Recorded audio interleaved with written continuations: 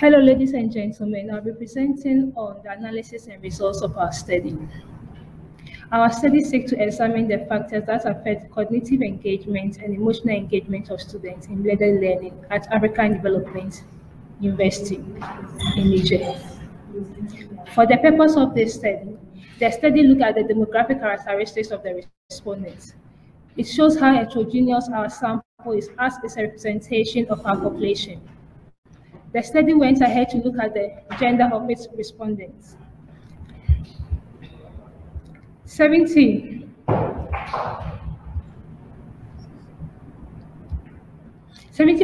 of the respondents are female and 30% of the respondents are females.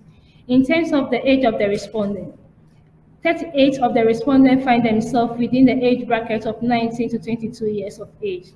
11 respondents find themselves between 23 to 26 years of age. Then 3 respondents find themselves below 18 years of age. The study went ahead to look at the courses that is being studied at African Development University. In African Development University, there are 4 main courses: accounting, project management, law, and information technology. We had 8 respondents opting for accounting, 16 doing project management, 16 doing law, and 9 offering information technology. We asked our respondents their preferred mode of delivery, whether face-to-face interaction or online or remote learning. About 71.4% of the students indicated that they wanted or they prefer face-to-face interaction to online or remote form of learning. We went ahead to look at the scholarship status of respondents. 84% of students of the respondents are on scholarship, while 16% are not on scholarship. We went ahead to look at the parent education of respondents. We found out that 25% of the respondents' parents have tertiary education, whereby 13 of the respondents have basic education. Then 9 respondents have secondary form of education. We use the structural equation model to analyze the factors that influence cognitive and emotional engagement of students in a blended learning environment. For using SEM, we have 2 key measures. That's the measurement model validity and that of the structural model assessment. For the measurement model validity, it looks at the relationship that exists between the construct and its indicators. Self-regulation, language proficiency, technology proficiency, course design, emotional engagement, cognitive engagement are reflective constructs, whereby composite reliability and average variance extracted are used to test for the reliability and convergent validity of the model. For composite reliability, basically it's looking at how reliable our constructs for the model are and whether it can be replicated. The rule of thumb for the composite reliability states that the values for the construct of the model should be greater than 0.7. And from the table, we find out that our construct, which is self-regulation, language proficiency, technology proficiency, course design, emotional engagement, and cognitive engagement, have a composite reliability value which is greater than 0.7. That is to say that our construct for the model meets the composite reliability test. The average variance extracted is looking at how uniform our constraints are. The rule of thumb says that our average variance extracted should be greater than 0.5. And we find out that our self-regulation, language proficiency, technology proficiency, course design, emotional engagement, and cognitive engagement, each values the average variance extracted is greater than 0.5. That is to say that our constraint for the model meet both the reliability and the validity test. However, there is one key test for the validity test, which is the discriminant validity. That is looking at how distinct and unique our constraints for the model are from each other. One of the instruments to measure this discriminant validity is the hetero trait and mono trait correlation criterion, which says that the value for the ATMT should be less than 0.85. we find out that our constraints for the model, which is cognitive engagement, course design, emotional engagement, language proficiency, self-regulation, and technology proficiency, all of these values are less than 0.85. That is showing that it meets the satisfactory discriminant validity test. So we find out that in terms of the measurement model validation, all our constructs for the model meet the required test that has to be, this construct have to be tested on. We'll move ahead to look at the structural model assessment. With the structural model assessment, it's basically looking at the estimates of the path coefficients and the coefficients of determination of the various constructs. So with the coefficients of determination, which is also known as the R-square, it's looking at the explanatory power of the dependent variable based on the independent variables. So we find out that 37.7% of self-regulation, language proficiency, technology proficiency, and course design are explaining cognitive engagement.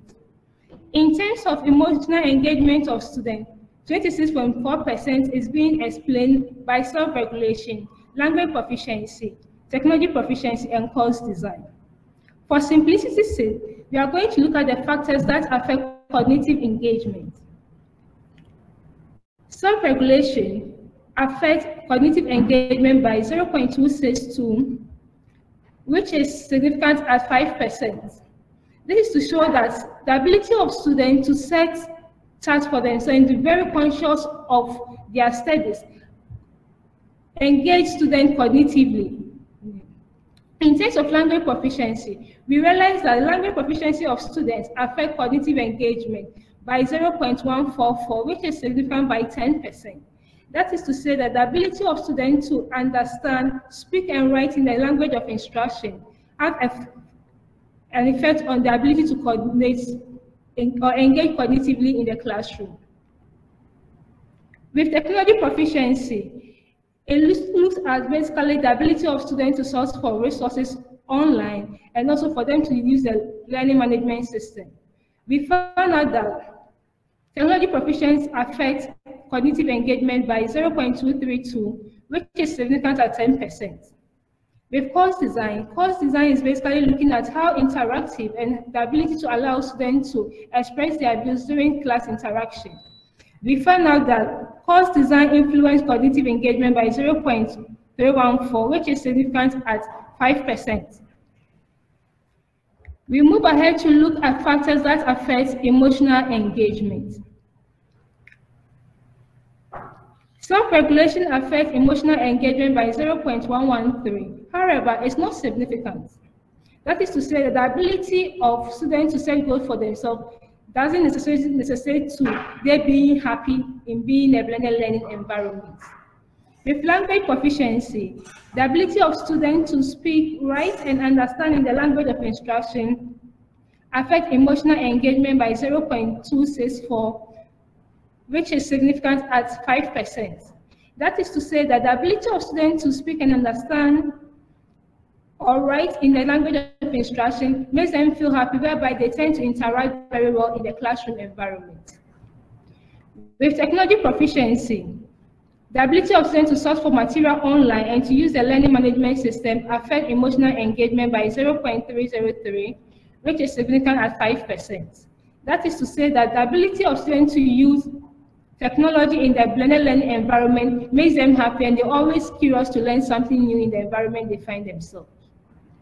With course design affects emotional engagement by 0.041.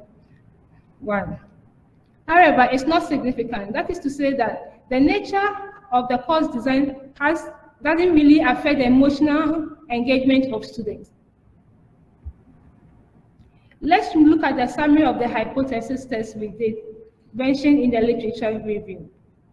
We found out that out of the 8 hypotheses that was tested, 6 of them are supported and 2 are not supported. These studies tend to explore the factors that affect student cognitive engagement in a blended learning environment. To conclude, we find out that self-regulation, language proficiency, technology proficiency, and course design affect the cognitive engagement of students. In terms of emotional engagement, we found out that The ability of students to speak, write, and read in the language of instruction tends to affect them emotionally. And also, technology proficiency also have a way of affecting emotional engagement in the ability of using technology in their studies. Based on the findings of our studies, we realized that self-regulation is very significant to the cognitive engagement of students. Instructors should try as much as possible to encourage self-regulation among students, to enable students to set goals to increase their cognitive engagement in the learning process. Course design has been noted to play a critical role in cognitive engagement.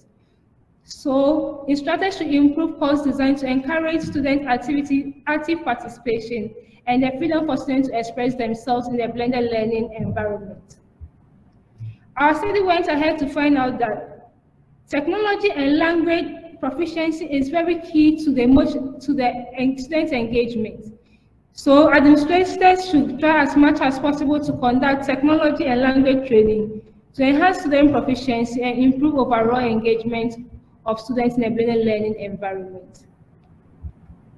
Thank you. Merci beaucoup. Please, questions and suggestions are welcome.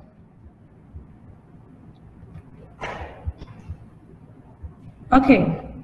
So, Winifred, your question is, how does the study contribute to practice and knowledge? So this study contributes to practice and knowledge that's informing educators and educational administrators on how best to engage students in a blended learning environment. So for educators, should try as much as possible to encourage students to set self-regulation goals, whereby they are very conscious and intentional about their learning. Also for administrators, they should try as much as possible to focus on training in technology and language. Because from our study, we realized that language and technology is very key to engagement of students. So the best way for them to do is to try as much as possible that students are competent enough to be able to use the learning management system and also the language of instruction. Because it's pointless whereby a teacher is teaching you in a language whereby you don't understand. How do you even appreciate what the teacher is saying, let alone to even ask questions and be happy coming to the classroom? Another thing is that course designs to people who design curricula for courses, they should try as much as possible that it's project-based and very engaging. At least teachers or educators should try as much as possible to include presentations or educational videos in delivery of their courses, whereby it will engage students as much as possible.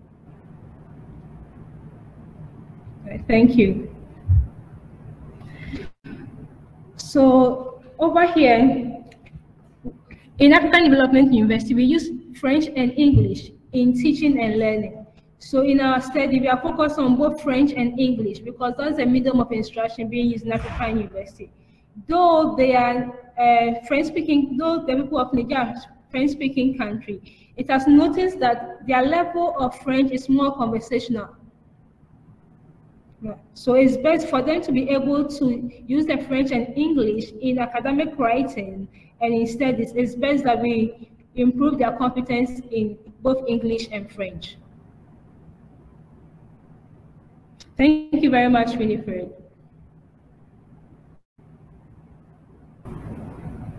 As of right now, we don't have any more questions. So we can end this session.